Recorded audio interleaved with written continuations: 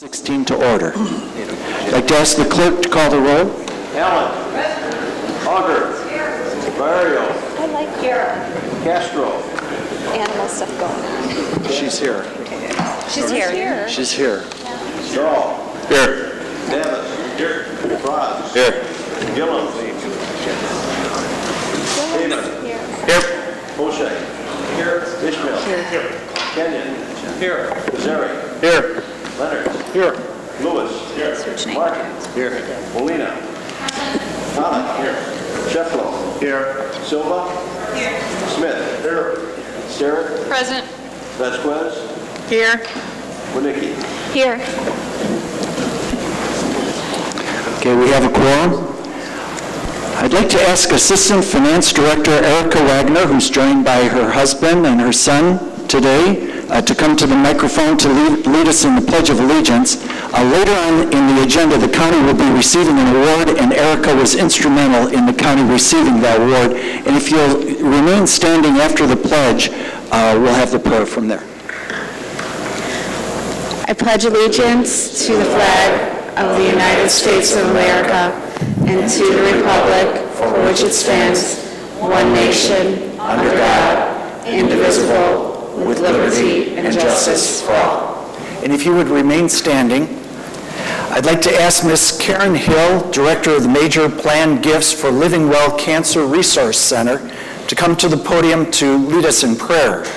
I've asked Karen if she would take just a moment to tell us about the good work that Living Well does at Northwestern Delnor Hospital. So Karen?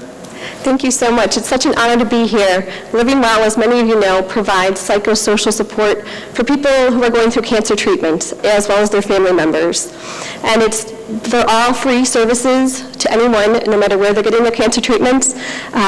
And it's all provided by the generosity of the community, including the Kane County Grand Victoria Revolt Fund. So I appreciate all the support that brings hope to so many families as they face cancer in their lives.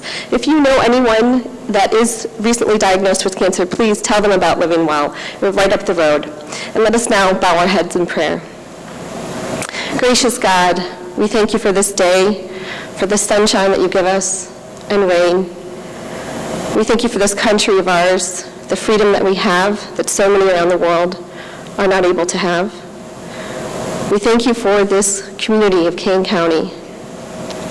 We ask your blessing over all those in our world who grieve today, especially those who have lost loved ones in recent days.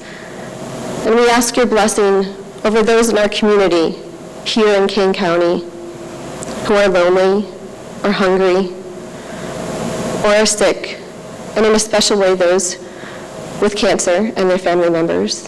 And we ask you to help them know the support that all here provide. We ask your blessing over our leaders in our world and in our country, and especially those here in this room. Grant them your wisdom and your justice and peace. Amen. Amen. Thank you, Ms. Hill. Thank you. It's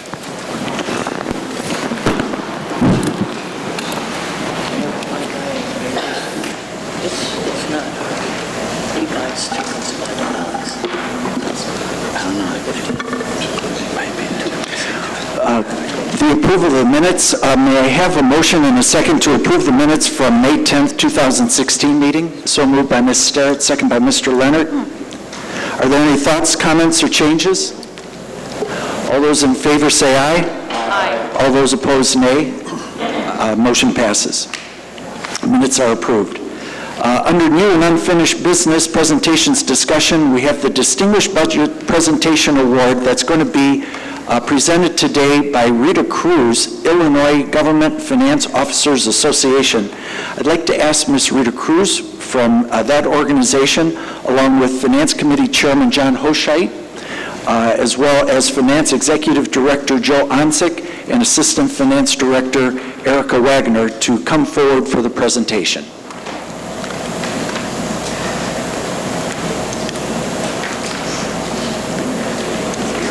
That's fine. Wherever.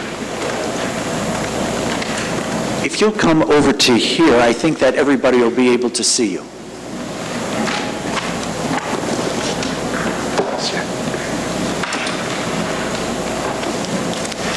Do we have a handheld microphone?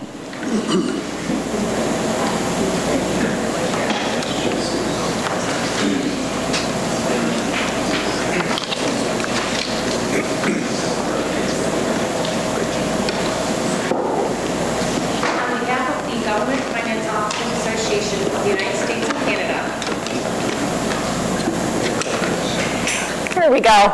Okay. It's like balance sheets. On behalf of the Government Finance Officers Association of the United States and Canada, I am honored to have been invited here today to present the Finance Department of Kane County the GFOA Distinguished Budget Presentation Award. This award represents a significant achievement by your organization. It indicates that your document has been reviewed and rated by an expert panel of independent budgeting professionals. In order to receive this award, the Finance Department had to satisfy nationally recognized guidelines for effective budget presentation. These guidelines were designed to assess how well the budget document fulfills 4 major purposes. First, the budget document should serve as a policy tool. Second, the budget should present a clear financial plan. Third, the budget should be a guide for the organization's operations. Finally, the budget should serve as a communications medium, providing summary information about the organization's programs, services, and finances in a manner suitable for the media and general public. Since the inception of the GFOA's Distinguished Budget Presentation Award in 1984, only 19%, or approximately 900 entities out of more than 4,800 GFOA member units in the United States and Canada have received this award. On behalf of the Government Finance Officers Association, I applaud you in your efforts and ask that you continue your commitment to excellence in governmental budgeting. I would now like to present the award to Eric Wagner, Assistant Director of the Kane County Finance Department. Congratulations.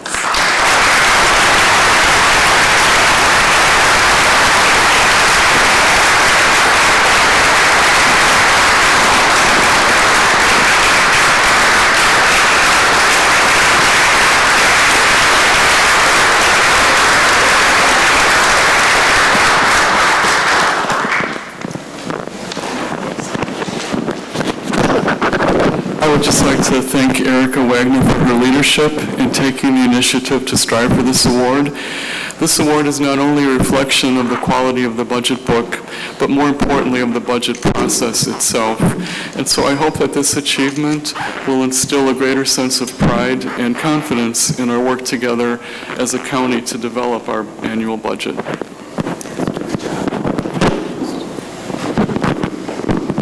I know Erica has a long speech, so I'll make this brief. Just on behalf of the county board, I want to thank Erica for her hard work, and Joe as well. From a board's perspective, transparency and making available to the public our financial information is critical.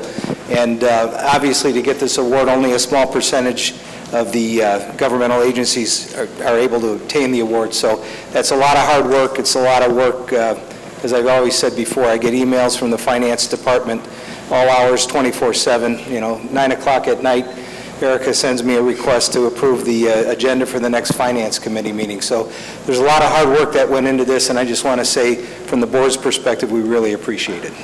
Congratulations.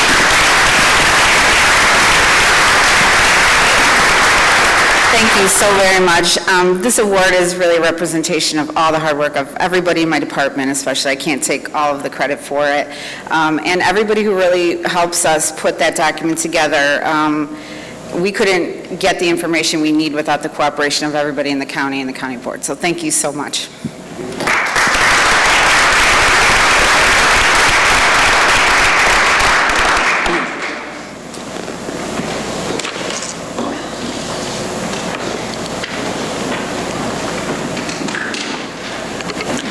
Okay, thank you very much, and thank you to every one of the board members here who support the effort of transparency and the resources that are necessary to have that information provided to the board for your decisions.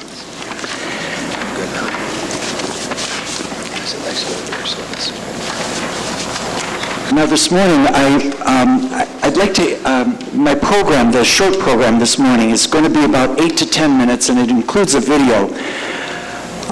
But today's chairman's program is about communicating an accurate record of our work on behalf of, and I'll hold on the slides until I'll get to that point. It's a program, the program is about communicating an accurate record of our work on behalf of 532,000 constituents. The majority of this board is doing its best to strengthen the trust and confidence in public institutions, in our specific case, Kane County government. We emphasize transparency, professionalism, and following the law. You probably agree with me that these days are probably not American politics' finest hour, and so everybody, it is really important that all of us do our share to reverse them, try to restore the trust and confidence. It does take everyone's best effort to accomplish this. Board members first, countywide elected officials, department directors, and every single frontline staff member. These are the obvious partners, but there are more. Our independent contractors, outside advisors, and very importantly, the press. It's imperative that each of our partners plays their role properly and with honest competence. If they don't, all of us lose credibility and the trust of those for whom we work. It's tragic that these days it seems that those people who play by the rules live at a disadvantage. There's cheating on school exams, there's performance-enhancing doping in sports competitions. If any one of us doesn't make our mortgage payments or our car payment, the bank comes and forecloses or repossesses our property. Yet when big banks screw up, they get bailed out. It's not right, not how any of us think that it should be, so we have to try harder and be more disciplined. You know, I coached my oldest son, Ted, the Marine Corps pilot officer, when he was 6 or 7 years old in soccer. He came off the field in one game with real disbelief and confusion on his face and in his voice, and he goes, Dad, they're cheating out there. And it kind of surprised me, but I thought about it, and I sent him back into the game saying, you'll just have to run faster and try harder. What else can any of us do? So it's a good thing that we hold each other accountable for our decisions and our behavior. I'm grateful to Gloria Casas at the Tribune, representing the Aurora Beacon News and Elgin Courier in Kane County, and also Ashley Sloboda at the Chronicle for their accurate reporting. They check their facts and leave opinions for the editorial page.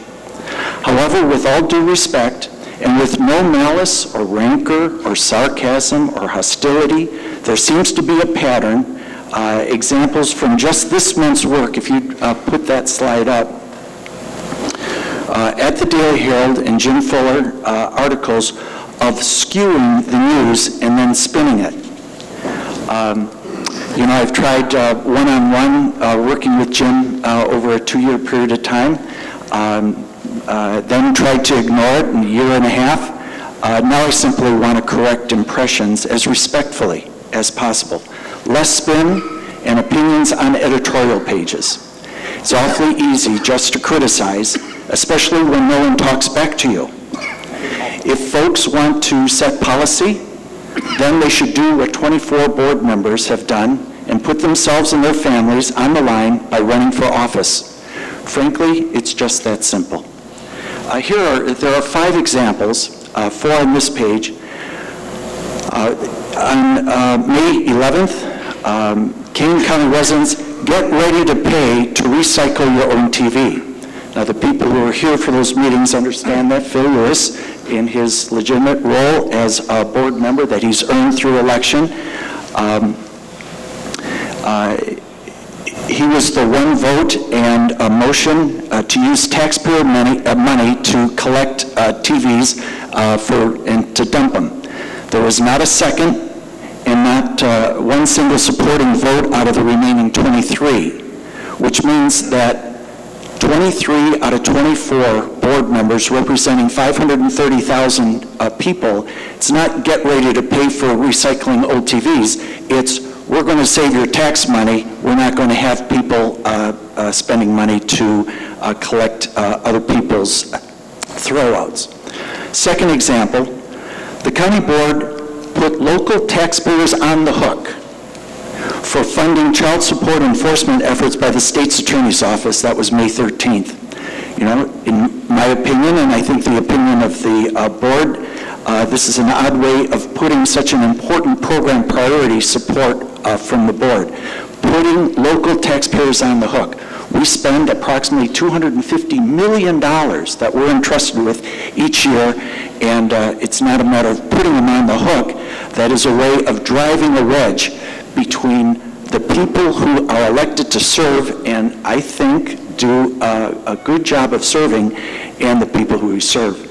Number 3, liquor license battle for Hideaway likely headed to court. The arguments both for and against were almost all recycled comments from the zoning petition battle involving the business last fall.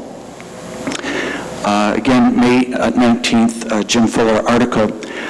Headed to court is a speculation, may be true, may not be true. I hope it's not encouragement for anybody to sue the county. That's about the last thing that any of us would want. The idea that these are recycled comments from the zoning petition battle, all the people who serve on the Liquor Commission understand that it is not recycled information. It's very specifically health and safety. We have been very deliberate and careful to focus all of our thoughts and comments in that area.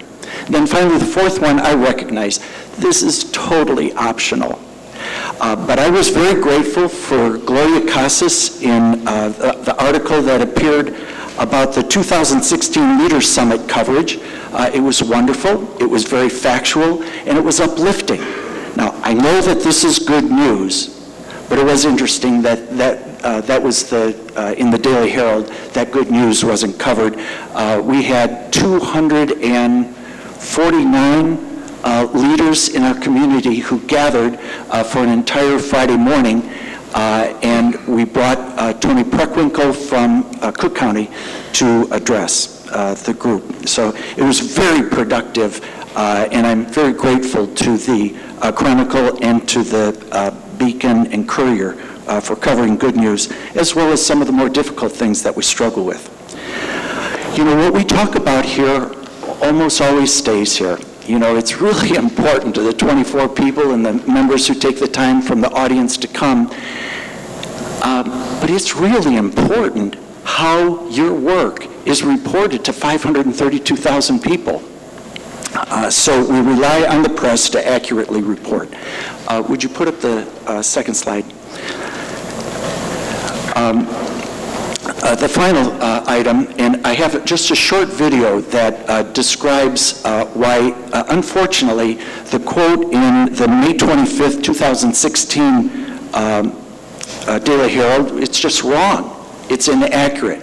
And the importance of checking facts is important. So it's not true, and I think that Kurt Kozarek and Mark Armstrong explained it about as clearly as I've heard it explained, but it's not true that as a result of freezing a property tax levy, including not the new growth, the result is not that people who built new homes during the freeze are shouldering less of a tax burden than neighbors with older property.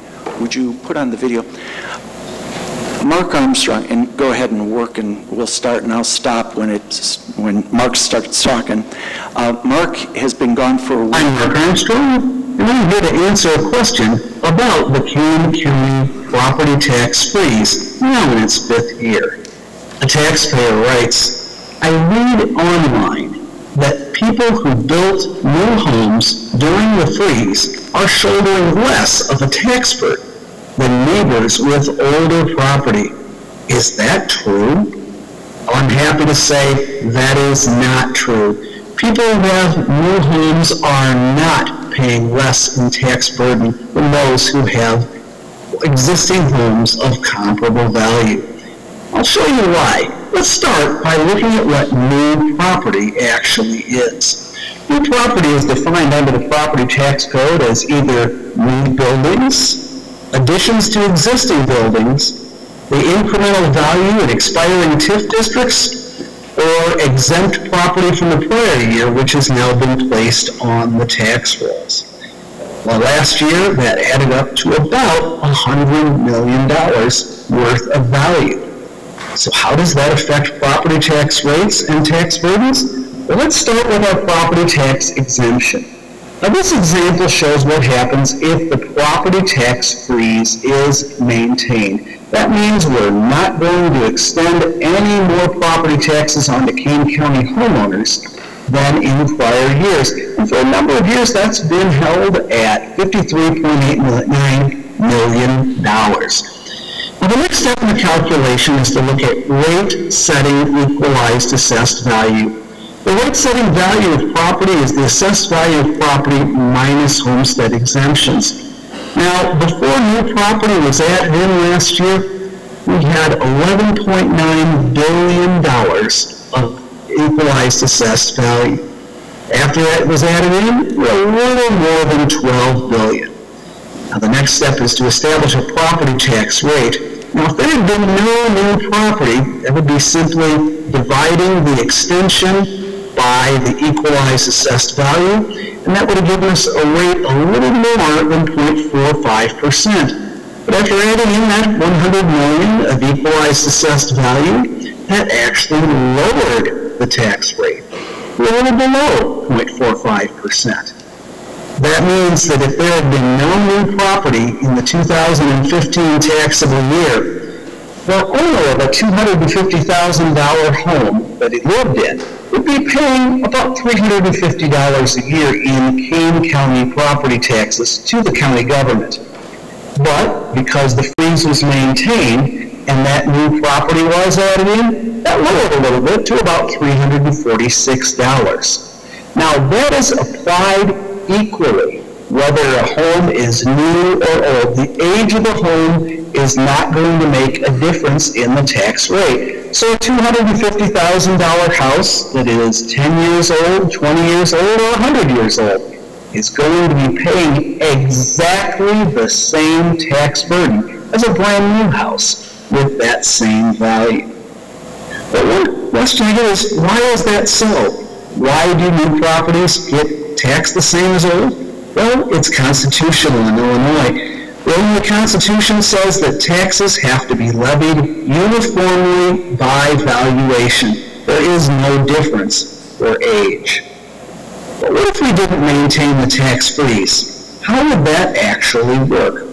Well, if we decided, for instance, to say, extend additional taxes to account for new property, then the answer would look something like this. We'd have to start with what that rate would be without new property. Now, this is going to be brought forward from our old example. So we have $53.8 million of tax levy, $11.9 billion of rate-setting EAV, and that gives us a tax rate of a little over 0.45%. Now, if there was tax going to be levied at that same rate with the new property added, what happens is that rate stays the same, but it's then applied to a higher equalized assessed value, and that gives us a total property tax extension of $54.48 million. Now, that would mean instead of dropping everyone's taxes, it means everyone's taxes would remain the same, but that remaining the same would apply whether it's an old house or a new house. Whether the freeze continues or not, there is no impact to the respective tax burden of new homes as compared to older homes. I'm Mark Armstrong. Let me know if you have any questions. I'm Mark Armstrong. Okay, thank you very much. I think that this explanation is also useful over the next 4 to 5 months as the board is considering what we're going to do with our tax policy, especially about the freeze. Again, this portion of the program today, my intention is constructive, and I just, what we do is very important. The credibility and the trust that constituents have in public institutions is constantly being damaged. What we're trying to do as a group, all of us together, is to improve on that situation. Next on the agenda is speakers on agenda items. We don't have any speakers today for agenda items. However, we have a speaker for non-agenda items toward the end of the program. Zoning commissions, I'd like to ask Development Committee Chairman Kurt Kozarek to discuss and make a motion to approve zoning petition 4375. Thank you, Mr. Chairman. Good morning, everyone. Zoning petition 4375 is located in Elgin Township. The petitioner, Ronald Schombeck Trust, is looking to rezone an F District farming to an R3 District 1 family residential. The zoning board approved, the development committee approved. I'll make the motion to approve today. So moved by Mr. Kozarek, second by Mr. Dahl. Is there any discussion? If not, if there are no questions, I'd like to ask the clerk to call the roll. Ellis. Auger. Yes. Barrio. Yes. Castro. Yes. Dahl. Yes. Davis. Yes. Rod. Yes. Gillum. Yes. Heyman. Yes. O'Shea. Yes. Ishmael. Yes. Kenyon. Yes. Kazar. Yes. Leonard. Yes. Lewis. Yes. Martin. Yes. Molina. Yes. Pollock. Yes. Sheffro. Yes. Silva. Yes. Smith. Yes. Sterrett. Aye. Vasquez. Yes. Winicky. Yes. Okay, the motion passes. Thank you, Mr. Kozarek. On resolutions and ordinances, would anyone like to remove an item from the consent agenda?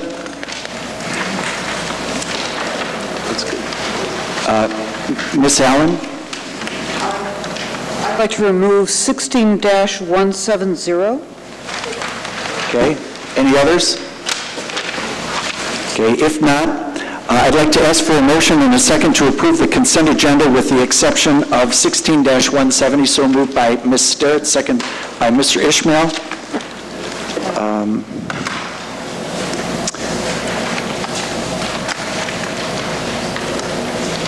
And so we have a motion and a second. Would the clerk please call the roll? Allen. Aye. Auger. Yes. Barrio.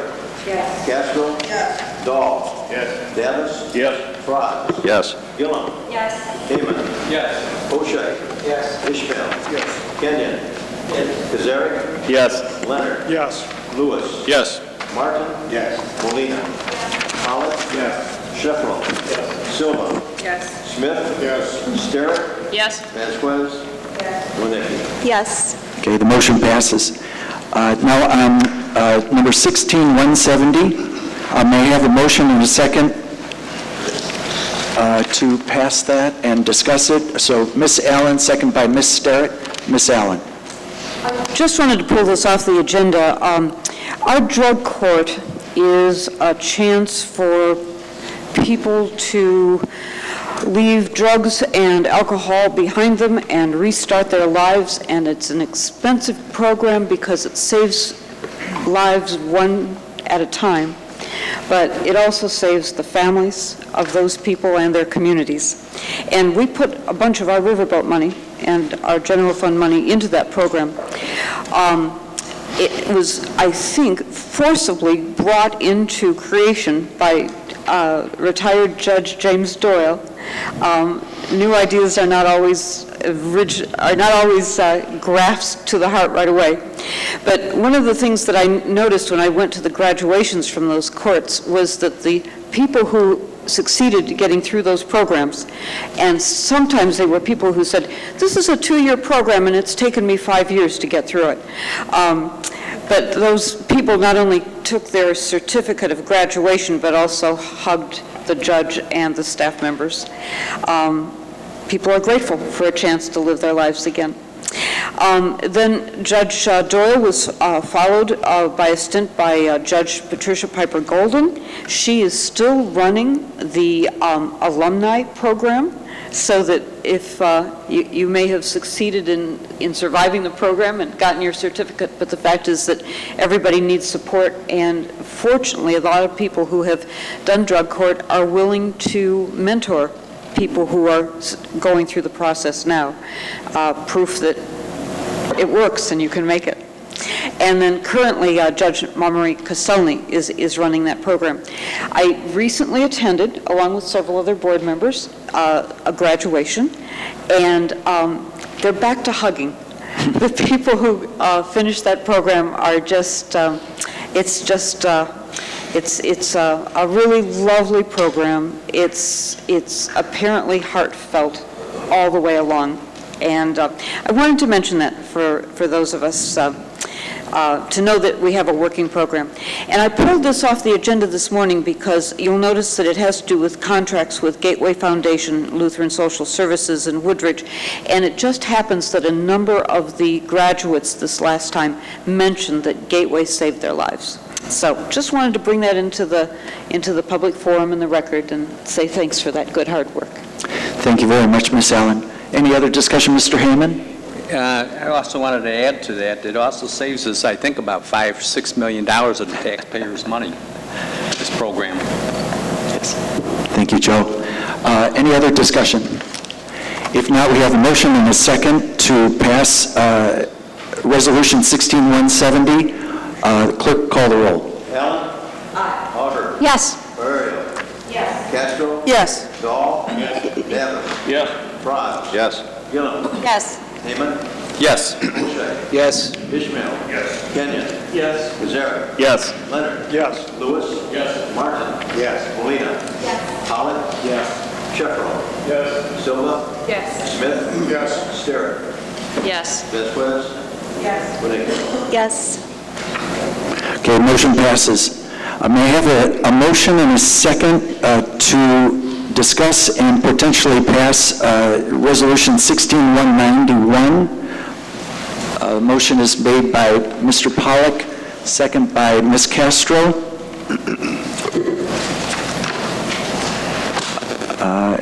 And so, discussion. Mr. Frost. Mr. Chairman, members of the board, I'll be voting no on this, as I do each year, as you know, to bring light to the prevailing wage law and bring it into public focus again. This is a 1930s era law that requires taxpayers to pay a 15 to 25% premium on public projects, as opposed to shopping the free market for the best vendor at the best price. 18 states, including several of our neighbors, either do not have this prevailing wage law or have repealed it to become more efficient. This is a key component of Governor Rauner's Illinois turnaround agenda, and I know the governor's office is working on some options for this. This law could be repealed in full. It could be, thresholds could be set higher so that smaller governmental agencies and smaller projects are not affected by it. Or it could simply be followed by determining a true local prevailing wage law. I understand it's not in this body's power to change state law, but I am voting no to bring it to light and public awareness and promote ongoing review and debate as this translates directly into high taxes at a time when we're trying to maintain our frozen tax levy, and small townships and smaller governments are having a hard time just providing basic services. It's a shame to impose a 15 to 25% premium on projects that the public sector would not have to endure. So I know I'm not going to get this turned down. I know we do have to ultimately pass it, but I'm voting no just to bring it to light. Thank you. Thank you, Mr. Frost. Other discussion? Mr. Dahl? Thank you, Mr. Chairman. I will be voting yes, and I will just share to bring light a few facts. Prevailing wage is a framework which labor markets operate to improve living standards and ensure that economic development is broadly shared. It reduces downward pressure on construction wage and benefits which result from a low bid system by reducing the downward pressure on compensation while retaining the low bid system. Prevailing wage laws incentivize construction contractors to compete on the basis of efficiency and productivity. A couple facts.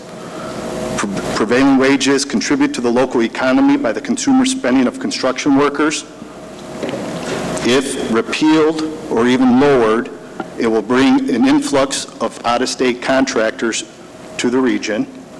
If Illinois repealed its prevailing wage law, the anticipated total state and local tax impact would be $44.35 million loss in government revenue. The expected repeal would also lead to almost $115 million in lost federal tax revenue. In addition, prevailing wage laws increase veteran employment in blue-collar construction increased the annual incomes of veteran blue-collar construction workers by 7.0 to over 10%. They increase employer-provided health coverage for veterans in construction by 11.2 to 14.6%, and support over 7,000 veteran-owned construction firms, and if it repealed or lowered, possibly go out of business if the laws were appealed. I hear usually the opposition will throw out 15 to 20% increase in costs. There is not a true study that shows this. There are 3 studies that were produced that were trying to show that, why prevailing wage increases costs. One of them is a 1989 study by the state of Maryland, Department of Fiscal Services, where it did a pool of 20 school projects. In that, though, the study was found after years that the Maryland study suffered from a small sample size and lack of controls. In 1994, there was a study on Davis-Bacon projects where it was saying that over 26% more costly on average than private projects.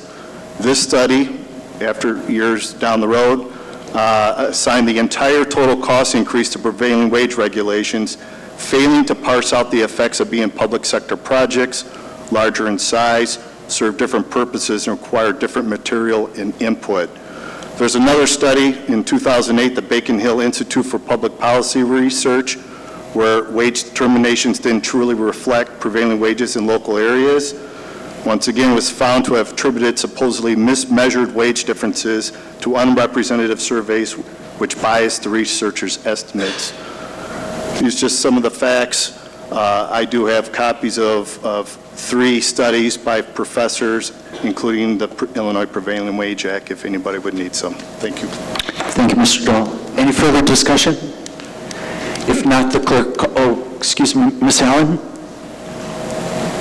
I just wanted to say that I'm intrigued by the idea of there being a local prevailing wage, only because it makes sense that if you build something in the city of Chicago, it probably is going to cost more than to build something in the southern part of rural Illinois. But I want to say that I will, of course, support this because this is how we build a middle class in this country. And one of the things that we're arguing about right now is how to try and shore up that middle class, try and decide what a fair minimum wage is, how to keep our country going in the way that the fathers seem to have in mind that we would. And that is, of course, we'll have rich people, of course we'll have poor people, of course we'll have people who are addicted to drugs, but most of us are somewhere in that middle, and we take our energy and our wealth to try and provide some assistance for those of us who are not as well off as we are and who need our comfort and so on. So I'm happy to support this bill. Thank you, Ms. Allen. Further discussion and on things that have not been said so far? Let's see, Ms. Castro and then Mr. Frost for a second. Ms. Castro. Thank you, Mr. Chairman. I'll be voting in favor of this. I think my colleagues have kind of summed up, but let's not forget, the middle class, our friends in labor have always been a part of our community, our county. They've done a lot of good things, and we need to quit attacking the middle class as we are.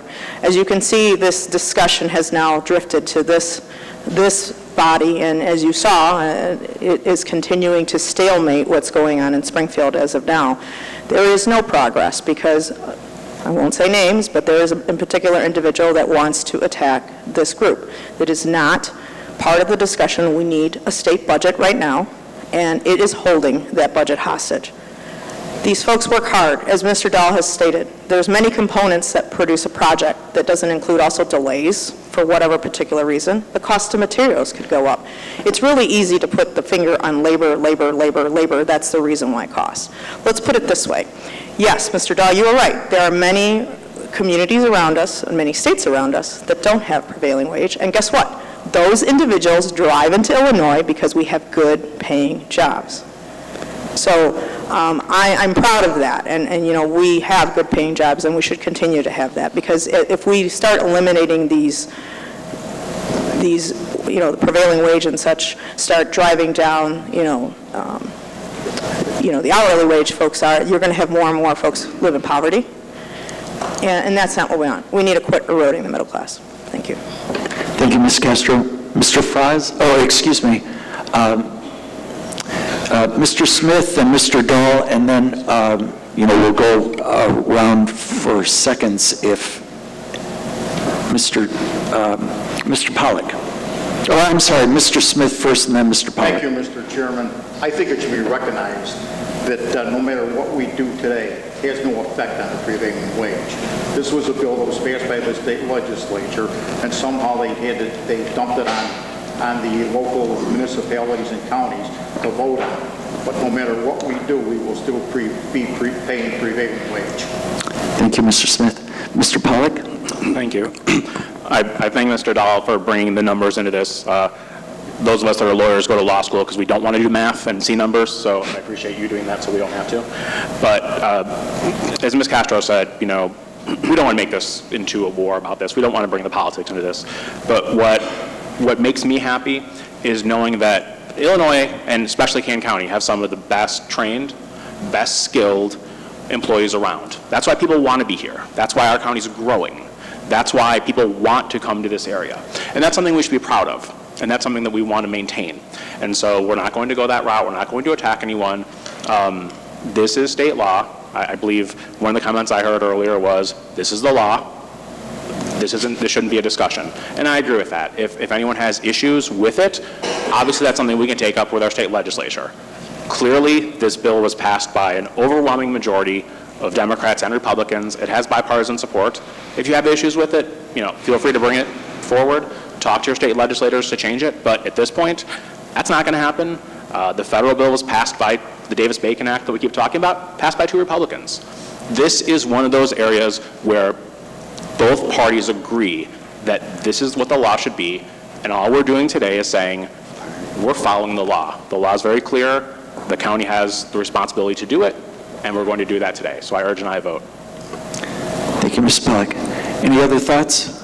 If not, Mr. Frost. Just real briefly, and I would disagree that both parties agree to that. I know some do, but not all. Just some quick facts to kind of counter some other facts that were thrown out today, but 86% of construction in the nation is done by non-union contractors, and they are well-paid members of the middle class and well-trained and work very safely. 6.4% of the public sector are union members. So I believe this law supports the few at the cost of the many, being the taxpayers. Thank you. Thank you, Mr. Frost. Okay, clerk will call the roll. No. Valerio. Yes. Castro. Yes. Dahl. Yes. Davis. Yes. Frost. No. Gillum. Yes. Heyman. Yes. O'Shea. Yes. Ishmael. Yes. Kenyon. Yes. Kozarek. Yes. Leonard. Yes. Lewis. Yes. Martin. Yes. Molina. Pollack. Yes. Sheffro. No. Silva. Yes. Smith. No. Sarah. No. Vespuez. Yes. Winicki. No. Okay, the motion passes. Thank you very much. Regarding appointments, I have been advised by Assistant State's Attorney Michelle Neerman that there's an issue with the current composition of the Legal Affairs and Claims Committee, and that Section 2-193 of the County Code reads, the Legal Affairs Claims Committee shall be a subcommittee of the County Board Executive Committee, shall consist of 4 members thereof appointed by the chairman of the county board with advice and consent of the county board, and a chairman who shall be the chairman of the county board. So I'd like to thank Maggie Auger, John Martin, Doug Shefflow, all who are lawyers elected to this board for their service on that committee, but we do need to follow our ordinances, and so may I have a motion and a second to approve the appointment of Kurt Kozarek, who's the Development Committee Chair, and Bill Leonard, the Human Services Committee Chair, to the Legal Affairs and Claims Committee. So the motion is made by Mr. Hoshite, second by Mr. Shefflow. Is there any discussion? If not, clerk, call the roll. Allen? Auger? Yes. Burial? Yes. Castro? Yes. Dahl? Yes. Davis? Yes. Ross? Yes. Gillum? Yes. Heyman? Yes. O'Shea? Yes. Ishmael? Yes. Kenny? Yes. Sar? Abstain. Leonard? Abstain. Leonard? Abstain. Lewis? Yes. Martin? Yes. Molina? Yes. Pollock? Yes. Sheffel? Yes. Silva? Yes. Smith? Yes. Stern? Yes. Quiz? Yes. Yes. Motion passes. Thank you very much. We do have a need for executive session today. So may I have a motion and a second to go into executive session to discuss settlement of claims? So moved by Dr. Silva, second by Ms. Barrero. All those in favor say aye. Aye. Those opposed, nay. Ayes have it.